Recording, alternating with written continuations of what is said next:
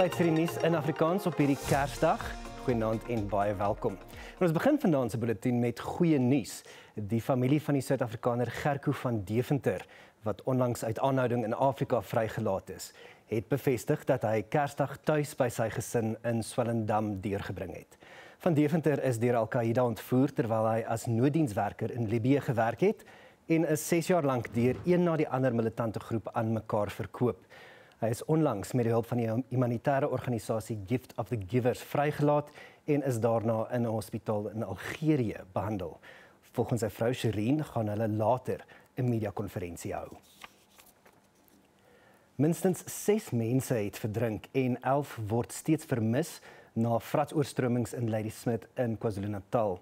Die burgemeester van die Alfred Duma munisipaliteit SABC sê die mense was na bewering in 'n woonwapark langs 'n spruit wat na swaar reën sy walle oorstroom het. En dan steeds plaaslike nuus, Suid-Afrikaners moet hul stemme laat hoor teen oorlog en magsmisbruik. Dit was die kern van die Anglikaanse aartsbiskop van Kaapstad, Thabo Makgoba, se boodskap tydens die ou Kersaanddiens in die St. George Kathedraal in die moederstad. Makgoba het kritiek uitgespreek teen Israel se volgehoue aanslag op Gaza, asook die konflik in Sudan. Die middernagmis is meer as net 'n tradisionele samekoms van Anglikane voor Kersfees. Die aartsbiskop belig ook in sy boodskap nasionale, internasionale en kontinentale kwessies. Makgoba beskou die vergrype in die oorlog tussen Israel en Hamas as ondenkbaar. 3 months ago, would we have believed it if anyone had told us that nearly 25,000 people, more than 20,000 Palestinians, but also Israelis, would be dead by Christmas? The American Senator Bernie Sanders put this in historical perspective this week when he told the US Congress that the destruction in Gaza was now equivalent to that of the German city of Dresden, where notoriously 2 years of bombing during World War II destroyed half of the homes and killed about 25,000 people. Gaza, he said, has matched this in 2 months. Makgoba het ook perspektief gegee oor die kerk se besluit om Hamas-leiers toe te laat om aan 'n waak in die kerk deel te neem. My reply has been simple. Reflecting on the words of Desmond Tutu inscribed in one of the windows of the link at the back of this church, if you want peace, you don't talk to your friends, you talk to your enemies. Hiertelande het hy politici skerp gekritiseer. It is frightening to realize that as a society, we've become so worn down by lies, corruption, and incompetence that we are no longer interested in finding out the truth. We have been captured by lies. Meanwhile, as politicians begin to realize they may not be in power after the next election, their deception, scams, and fraud grow more blatant by the day as they grow hungrier and hungrier for the ill-begotten proceeds of power. 'n Herinnering oor wat Christene wêreldwyd eintlik vier. Don't fear. Don't fear standing up to those who make war. Don't fear those who abuse power, whether in public life or our neighborhoods and homes. Have hope, because we have overcome in the past and we will overcome in the future. Ten spyte van al die uitdagings het hy die mensdom aangemoedig om nie wanhoopig te raak nie. Die leier van die amptelike oppositie, John Steenhuisen, het in sy Kersboodskap 'n pleidooi gelewer dat Suid-Afrikaners Kersdag op 'n veilige wyse vier. Steenhuisen het alle Suid-Afrikaners 'n geseënde Kersfees toegewens. As family, friends and loved ones gather today to share in the love and peaceful celebration of the holiday, may we also take the time to reflect upon and appreciate this period of selflessness and kindness to our fellow man. May this Christmas remind us of the many, many blessings in our lives that we often take for granted. The love of our families and children, the food on our tables, and the safety of a roof over our heads. And may this holy day always remind us as a nation and as a people to build a longer table when we have more than we need. Let us all celebrate Christmas safely so that we can greet and embrace our loved ones for many, many more years to come. Binnelandse passasiers wat deur die OR Tambo lughawe in Kempton Park reis, bly bekommerd oor bagasieprobleme wat steeds nie opgelos is nie.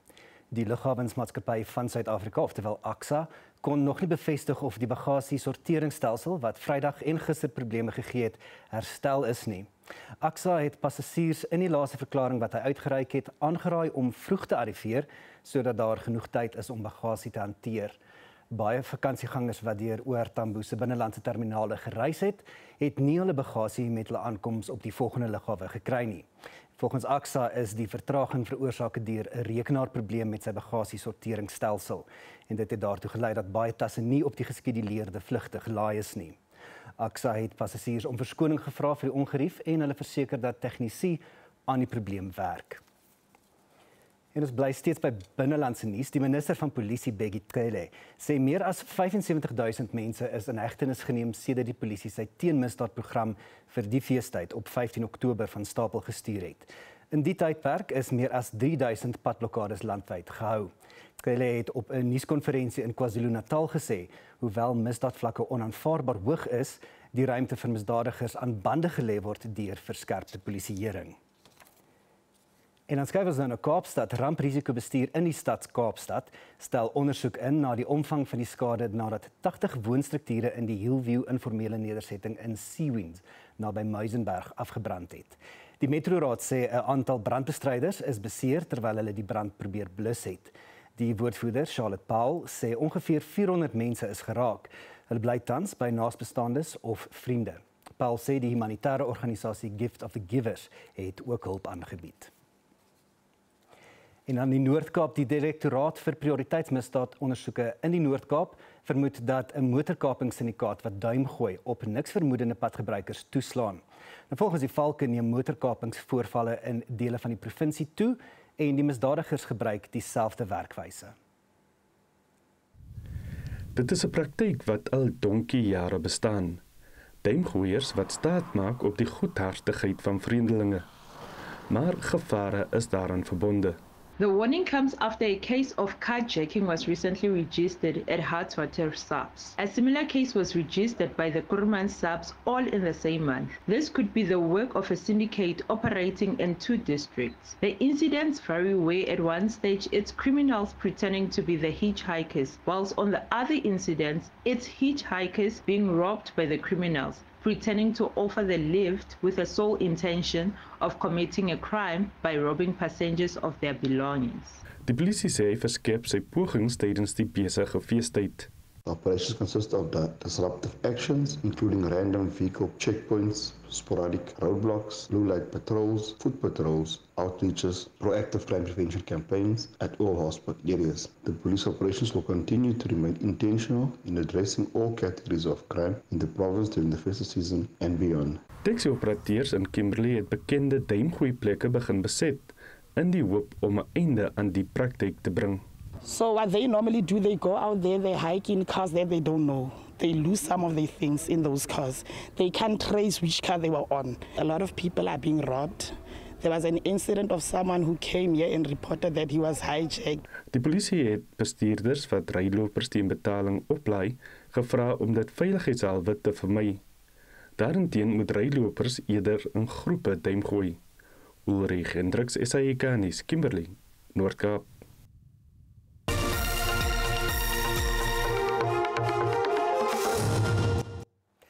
Inwoners van die Dietsobotla munisipaliteit in Lichtenburg in Noordwes is raad op oor onder meer water- en sanitasieprobleme.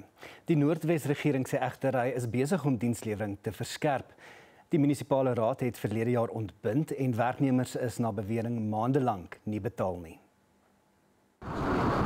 Die regering sê planne is op dreef om sake in Dietsobotla om te keer deur middel van sy Tunsa Lerwele program.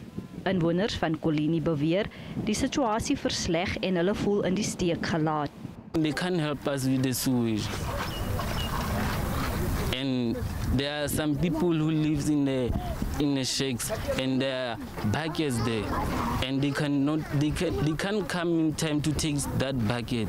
Sommige bejaardes kla oor die emmerstelsel en onwettige stortingsterreine. Die provinsiale regering sê hulle is besig om dinge vir die gemeenskap uit te sorteer. Dietsobotla is one of our distressed municipalities in the Northwest, both politically and administratively. And as a provincial government, we took a conscious decision that it will be imperative that all spheres of government must intervene in Dietsobotla and ensure that our people do not suffer. Service delivery is attended to. As we speak, we have now deployed a team of experts to Dietsobotla. They are assisting administratively. Die skoliervervoerbedryf in Noordwes sukkel met onpadwaardige skoliervervoerbusse, slegte paaie en individue wat kontrakte bekom sonder dat hulle enige busse besit. Die provinsiale departement van gemeenskapsveiligheid en vervoerbestuur hoop dat hulle busverifikasieprogram sekere van hierdie kwessies sal oplos wat baie leerlinge in die verlede gestrand gelaat het. Skoolvervoeroperateurs het hier bymekaar gekom vir die verifikasie van hulle voertuie. Dit sluit in die inspeksie van busse waar daar gekyk word na veiligheidsaspekte soos werkende veiligheidsgordels, sitplekkapasiteit en behoorlike onderhoud. 'n Organisasie wat busoperateurs verteenwoordig, die Suid-Afrikaanse Klein Busoperateursraad, sê hy ondersteun die program, maar sê dat ander kwessies ook moet aandag kry. One of the challenges that we are facing is extreme bad road conditions in our province, unmaintained roads, road in farming areas, especially during rainy seasons. We are unable to operate within the farming communities because nobody is claiming the maintenance of that road. Die inisiatief sal hopelik sekere van hulle uitdagings oplos. The department is on the right track because this verification would be able to assist us to have a bus inspection. They will be able to verify the condition. Die departement beoog om die verifikasie en kontraktering voor die heropening van skole volgende jaar te voltooi. What we have realized, especially from the Department of Education, some buses are not working. Some of them, they don't have buses. They lease when they are supposed to start in January, there are no buses. Now we took a decision as the department that we must verify those buses. 447 operateurs is tot dusver kontrakte gegee om leerlinge op meer as 500 roetes te vervoer. 'n Aantal straatverkopers wat varsprodukte op die R71 na Tzaneen in Limpopo verkoop, sê hulle het geen ander keuse as om onwettig sake te doen nie. Die groter Tzaneen munisipaliteit wil nie bedryfsvriende aan hulle toestaan nie. Die smouse het hul stalletjies onwettig opgerig 'n maand na die munisipaliteit dit gesloop het. Die munisipaliteit meen die verkopers oortree munisipale verordeninge. Die straatverkopers doen al jare lank sake langs die besige R71 na Tzaneen. Hulle beweer dat die groter Tzaneen munisipaliteit hulle stalletjies vol voorraad sonder 'n vooraf waarskuwing aan die brand gesteek het. 'n 23-jarige straatverkoper wat in sweiswerk gekwalifiseer is, maar nie kon werk kry nie, se droom vir sy familie is deur die brand vernietig. I came to the point that I submit my CV and then there were no response. Then I ended up telling myself that no, it's fine. You know what? Let me just go and start something for myself. Malaiki is tans diep in die skuld. So after they destroyed our markets, I couldn't pay my car. It has affected me. I have a child. a newborn. I have nothing to give. I'm hopeless. I have no source of income for now. Die smouse sê pogings om die munisipaliteit te kry om permitte aan hulle uit te reik, het oor die jare niks opgelewer nie. Die regering hou ons terug. Ons probeer vir onsself werk en vir ons familie sorg, maar hulle vernietig ons stalletjies oornag sonder om iets te sê.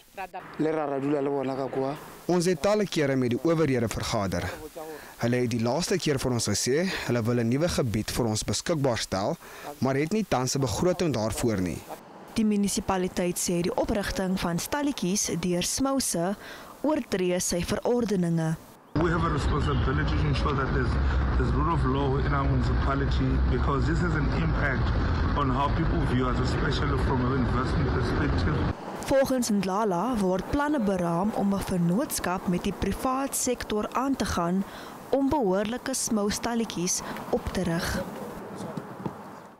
Inwoners van Soutpan in die Vrystaat kla oor vuil en skaars watertoevoer in hul omgewing. Hulle sê hulle lewens is al jare lank in gevaar aangesien hulle gereeld siek word. Inwoners beweer die water is stowwerig en bruin. Die langdurige waterkrisis in die Mangaung Metro raak ook ander dorpe waaronder Bloemfontein, Botshabelo, Tabanchu en De Wetsdorp. Inwoners van Nuwe Erwe in Soutpan sit al vir meer as 6 jaar sonder water. Die 55-jarige Dorothea Mokalaki sê sy het artritis en sukkel om lang afstande te stap om water te gaan haal. Sy sê hulle moet vroeg opstaan om by 'n gemeenskaplike kraan toe te staan. Maar die water kom net vir so 'n uur per dag uit die kraan, wat baie inwoners gevolglik sonder water laat vir die res van die dag. Mokalaki sê sy kan nie eers haar tuin onderhou om haar gesin te voed nie. Ek is siek. Ek kan nie water gaan haal nie. Die distansie is te groot. Ek moet rus aan 'n 20 liter emmer water dra. Teen die tyd dat ek moet teruggaan, is die water reeds klaar. Dit het nou selfs 'n luukse geword om te bad. We have a very poor service in terms of water supply in our area. Because of the same problem here, the plant is lying far away from us. Ander gebiede in Mangaung is ook onlangs deur waterbesnoeiings getref. Die Mangaung Metro sê gebiede wat deur waterprobleme geraak word, kry aandag en dat sommige dele van Soutpan nie onder die metro val nie. The municipality has invested on the infrastructure of Soutpan and obviously some of the areas that are struggling. But what we are doing now, it is to make sure that people do get water. Amongst other things that we did, we've been able to clean the scour, has been attended to, and the brown water we have dealt with. People can have clean water that they can consume. But we do have future plans with regard to the water infrastructure generally. Die metro sê hy werk aan 'n permanente oplossing om die infrastruktuur te herstel.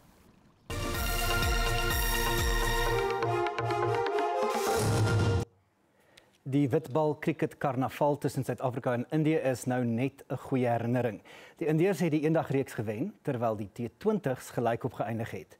Nou verskuif die aandag na wat alreeds as die suiwerste vorm van die spel beskou word, toetskriket. Die eerste van 2 toetswedstryde begin môre op Welwillendheidsdag in Centurion in Gauteng. Die Suid-Afrikaners het sedert Suid-Afrika se hertoelating in 1992 nog nie 'n tuisreeks teen die besoekers verloor nie. Daarom is die kaptein Themba Bavuma vol selfvertroue dat sy span die trotse rekord sal beskerm. Die Suid-Afrikaners is egter 'n span in wording. Looking at the test team, it's still in discovery phase. Still a team in building. As you see, a lot more new faces within the team. I guess we're still trying to build it and see what the final product will look like. I don't think there's any extra pressure on the players or any pressure that we put on ourselves to I don't know, get a lot more eyes on the test on test cricket. I think for us, like you said, is to play an attractive, winning brand of cricket, and that's what we're going to strive to do. Indië het 23 toetse in Suid-Afrika gespeel, maar was slegs 4 keer aan die wenkant. I think we'll lean a lot on our experience, having played them 2 years ago. I think there was also a very strong Indian side. During that series, we were able to get on the to come out on top. So I think in terms of what to expect from a skill point of view, from a mental point of view, I think it's still fresh within our minds. Simple fact is that we're going to have to play our best cricket with the bat, with the ball, and ensure that we apply as much pressure consistently over our competitors. We'll obviously have our plans, but I think, it's all about adapting to what's happening out there. Pavuma, wat na afloop van die Wêreldbeker toernooi 'n wegbreekkans van die spel gekry het, is reg vir aksie. I had a lot of questions being asked how I am mentally and all of that. I'm totally fine. The break, it just so happened that the break became as long as it did. That wasn't necessarily the plan. Eerste bal word môreoggend om 10:00 in Centurion gebal. En daarmee groet ons. As jy Kersfees vier, hoop ek jy en jou geliefdes het 'n baie geseënde dag gehad. As jy net die vakansiedag benut het, hoop ek jy en joune het dit besonder baie geniet. As jy soos ons werk, hoop ek jou dag is ook amper verby. En as jy vanaand alleen of teneergedruk voel, weet asseblief dat ons hier by die Afrikaanse redaksie baie waardering vir jou het. Geniet die res van jou Kersdag. Totsiens.